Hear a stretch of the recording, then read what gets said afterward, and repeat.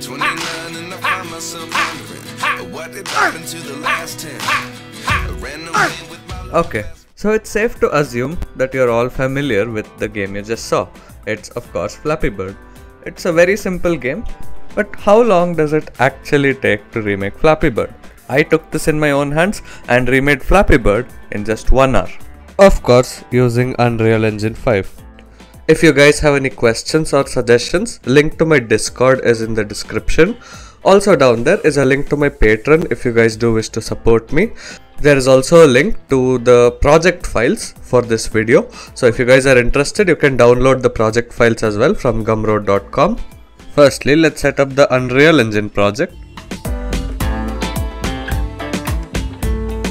We also need to create some sort of a world where our game can play out. So let's create a level for that.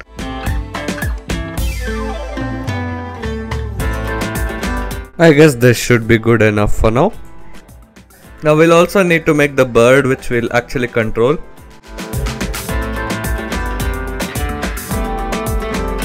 By bird I mean cube, because technically we do not have enough time to make a bird. We need to actually make the bird fly when we actually press the key. First let's set up our input mappings. Luckily we can just use Unreal's launch character function to just handle the flying part for us. Perfect. Now we need some obstacles.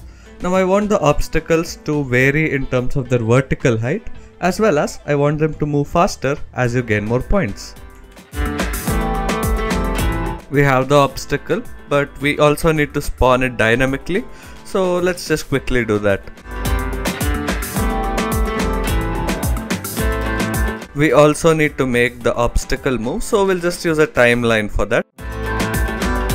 That works, I guess. Now the reason why I made the obstacles move rather than the player is that if I make the player move, there can be a point where the player goes so far away that he actually exits the world. So to just prevent that, I make the obstacle move in the opposite direction, which makes it look like the player is moving in the forward direction.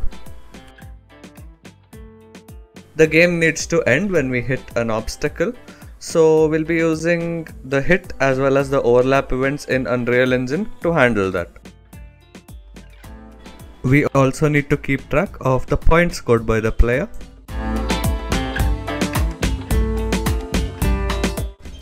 Let's display the points on a widget which will appear on the player screen.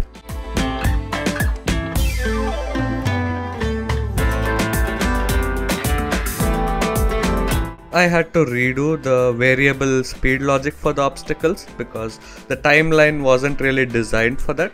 So I'm going to use the tick function along with a variable which I'll use to control the speed of the obstacles. Then I had to make the main menu where you can either play or you can see your last as well as high scores.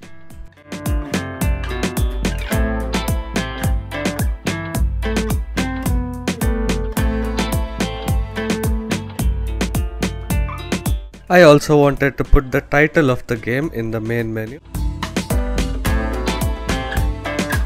Of course, since I do not want to be blamed for plagiarism, we are going to name our Flappy Bird clone as Flapless Bird since our bird doesn't really have a flap. Well, technically it's just a cube, but let's still call it a bird. We have all the mechanics working. So now I guess I can just set up some save logic so that the scores are going to be saved, and even the last match score can be seen from the main menu. So for that I'll just use a simple save game, and I guess that should be enough.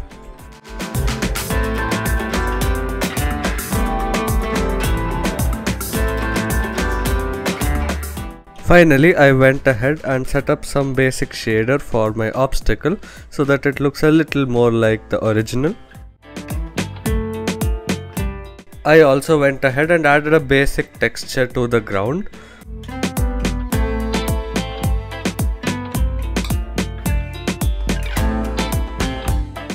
The one last challenge that I had was to make the ground look like it's moving in the opposite direction of the player, because otherwise the illusion is quite fake and it's pretty obvious that the player is just jumping in the same spot and that the obstacles are just moving.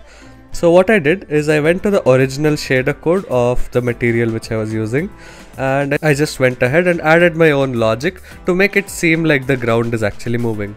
In reality, nothing is happening, the texture is just moving in its own space. Now as you can see, it seems like the player is actually going forward, but in reality it's just the texture of the ground which is panning in the opposite direction.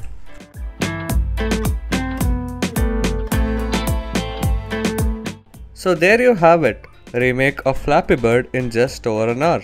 Let's see how the game plays out.